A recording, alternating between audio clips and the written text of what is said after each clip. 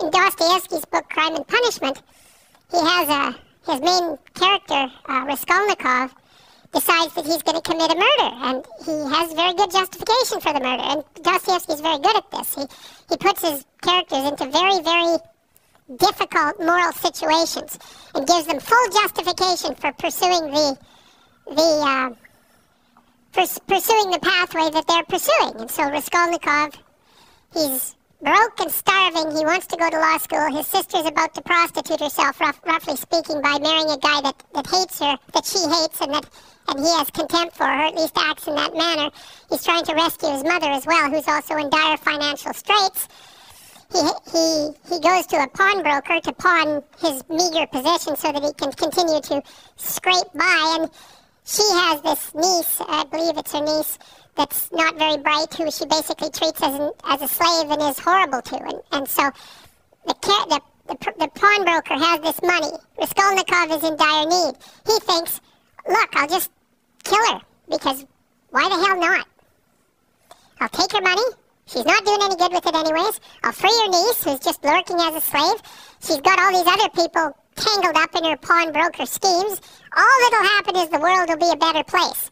And the only thing that's holding me back is conventional moral cowardice.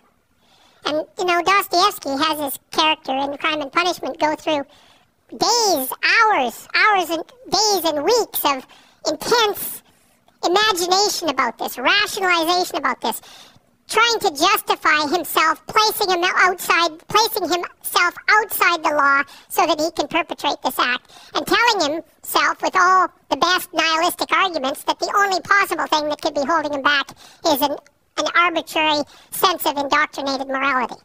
And so Dostoevsky explores that. He does commit the murder, and then, of course, all hell breaks loose because things don't necessarily turn out the way that you want. He gets away with it, however. Well, he gets away with it technically because no one knows he did it.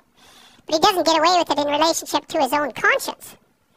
And so the rest of the book explores that. Well, Dostoevsky, I believe it was in Crime and Punishment, although he makes the same point in many of his books, he makes a very fundamental point, and this is the kind of point that I think that people who haven't investigated these matters down this particular literary and philosophical pathway never grapple with. Dostoevsky said straightforwardly, if there's no God, so if there's no higher value, let's say, if there's no transcendent value, then you can do whatever you want.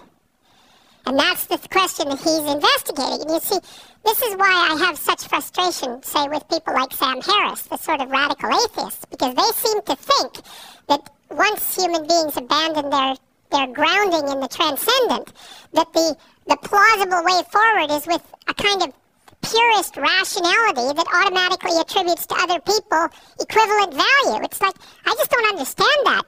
They believe that that's the rational pathway? What the hell is irrational about me getting exactly what I want from every one of you whenever I want it at every possible second? Why is that irrational? And how possibly is that more irrational than us cooperating so we can both have a good time of it? I don't understand that. I mean, it's as if the psychopathic tendency is irrational. There's nothing irrational about it. It's pure naked self-interest. How is that irrational? I don't understand that. Where's the pathway from rationality to an egalitarian virtue? Why the hell not every man for himself and the devil take the hindmost? It's a perfectly coherent philosophy. And it's actually one that you can institute in the world with a fair bit of material success if you want to do it. So, to me, I think that the universe that people like Dawkins and Harris inhabit is so intensely conditioned by mythological presuppositions that they take for granted the ethic that emerges out of that as if it's just a given, a rational given. And this, of course, precisely not Nietzsche's observation as well as Dostoevsky's. That's Nietzsche's observation. You don't get it. The ethic that you think is normative is a consequence of its nesting inside this tremendously lengthy history, much of which was expressed in mythological formulation.